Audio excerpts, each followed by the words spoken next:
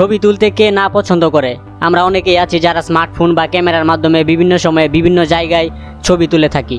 তো এই ছবিগুলোকে আবার দেখা যায় অনেক সময় আমরা এডিট করি, বিভিন্ন ধরনের ডিজাইন, কালার, ব্যাকগ্রাউন্ড এগুলো পরিবর্তন করতে চাই।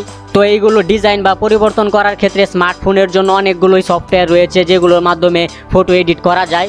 কিন্তু যেগুলো দিয়ে অ্যাডভান্স লেভেলের ফটো এডিট করা যায়, স্মার্টফোনের যে সফটওয়্যারগুলো রয়েছে সেগুলো অনেকগুলো দেখা যায় যে পেইড ভার্সনে থাকে। ফলে পেইড ভার্সন হওয়ার কারণে আমরা অনেকেই সেগুলো দিয়ে ফ্রিতে এডিট করতে পারি না। আবার কম্পিউটারের ক্ষেত্রে দেখা যায় যে সবচেয়ে জনপ্রিয় যে সফটওয়্যারটি রয়েছে সেটি হলো অ্যাডোবি ফটোশপ। তো অ্যাডোবি ফটোশপ দিয়েও আমরা অ্যাডভান্স লেভেলের ফটো এডিট করতে পারবো, কিন্তু অনেকেই দেখা যায় যে অ্যাডোবি ফটোশপ ইনস্টল করতে গিয়ে ঝামেলায় পড়ে। আবার অনেকেই আছে যারা অ্যাডোবি ফটোশপ ইনস্টল করতে পারে কিন্তু সেটা অ্যাক্টিভ করতে পারে না, ফলে ক্র্যাক সফটওয়্যারের পিছনে অনেকেই ঘোরাঘুরি করে কিন্তু পায় না। তো আজকে আমি আপনাদেরকে দেখাবো কিভাবে আপনি স্মার্টফোনের যে সফটওয়্যারগুলো আছে, পেইড সফটওয়্যারগুলো আছে বা ফ্রি সফটওয়্যারগুলো আছে সেগুলো বাদে এবং কম্পিউটারের যে অ্যাডোবি ফটোশপ রয়েছে যেটার ইনস্টলেশন ঝামেলা রয়েছে, অ্যাক্টিভেশন ঝামেলা রয়েছে, সেই ঝামেলাগুলো ছাড়া কিভাবে আপনি অনলাইনে ফ্রিতে একদম হুবহু ফটোশপের মতোই আপনার বিভিন্ন ধরনের সেলফি বলেন, ফটো বলেন, সেগুলো কিভাবে ডিজাইন করতে পারবেন বা এডিট করতে পারবেন।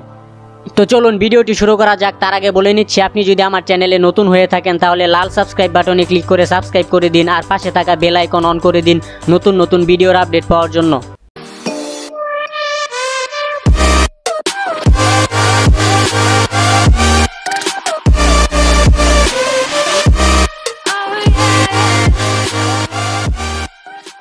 তো কোনো রকম সফটওয়্যার ছাড়া আমরা যদি ফটো এডিট করতে যাই তাহলে আমাদেরকে একটি অনলাইন ফটো এডিটর ব্যবহার করতে হবে।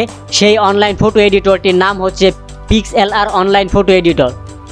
তো এই পিক্সএলআর অনলাইন ফটো এডিটরে প্রবেশ করার জন্য প্রথমে একটি ব্রাউজার ওপেন করবেন। ব্রাউজার ওপেন করে এখানে অ্যাড্রেস বারে লিখবেন pixlr.com।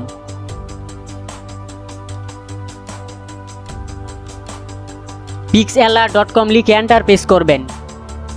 এরপর এরকম একটি ইন্টারফেস আসবে, এটা হচ্ছে পিক্সএলআর এর হোম পেজ। এখানে দেখেন দুইটি অপশন আছে, ট্রাই ফটো এডিটর পিক্সএলআর এক্স অথবা ওপেন পিক্সএলআর এডিটর। এখান থেকে আপনি দ্বিতীয়টা চয়েস করবেন, অর্থাৎ ওপেন পিক্সএলআর এডিটর, এই অপশনটাতে ক্লিক করবেন।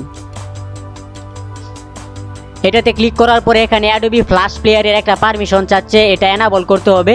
তো এটা এনাবল করার জন্য এখানে দেখেন লেখা আছে two enable flash please click here, এখানে ক্লিক করবেন। এখানে ক্লিক করার পর এরকম একটি পপ আপ আসবে, এখানে দেখেন লেখা আছে অ্যালাউ, এটা অ্যালাউ করে দিবেন।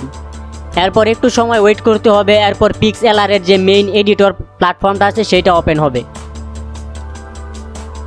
ওকে, তো এটাই হচ্ছে পিক্সএলআর এডিটরের এডিটর প্ল্যাটফর্ম। এখানে আপনি অ্যাডোবি ফটোশপ যদি আপনি ব্যবহার করে থাকেন কম্পিউটারে তাহলে অ্যাডোবি ফটোশপে বাম দিকে যে টুলসগুলো থাকে এখানে সেম হুবহু সেই টুলসগুলো দেখতে পাচ্ছেন, এবং উপরে যে টুলবারগুলো থাকে অ্যাডোবি ফটোশপ সফটওয়্যারের এখানেও পিক্সএলআরেও আপনি এখানে হুবহু অনেকগুলো অপশন আপনি টুলবারে দেখতে পাচ্ছেন।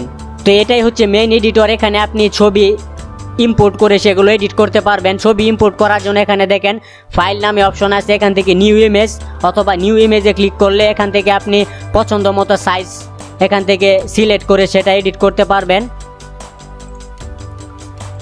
যদি ওপেন ইমেজে ক্লিক করেন তাহলে এটা সরাসরি আপনাকে আপনার কম্পিউটারে নিয়ে যাবে, সেখান থেকে আপনি আপনার প্রয়োজনীয় ফটো সিলেক্ট করে সেটা এডিট করতে পারবেন। এরপর আরেকটি অপশন আছে ওপেন ইমেজ ইউআরএল, এখানে আপনি যে কোনো ইমেজের ইউআরএল এখানে পেস্ট করে সেটা ওকে করে এখান থেকে আপনি ইউআরএল এর মাধ্যমে ফটো এডিট করতে পারবেন। এটা একটু যেটা অ্যাডোবি ফটোশপে পারা যায় না কিন্তু এইটাতে আপনি পারছেন। তো যারা কম্পিউটারে অ্যাডোবি ফটোশপ ব্যবহার করেছেন তারা খুব সহজেই এই পিক্সএলআর এডিটরটি ব্যবহার করতে পারবেন, আর যারা ব্যবহার করেননি তারা একটু চেষ্টা করলে আপনি এটা খুব সহজভাবে বুঝে যেতে পারবেন যে কিভাবে এখানে ফটো এডিট করতে হবে।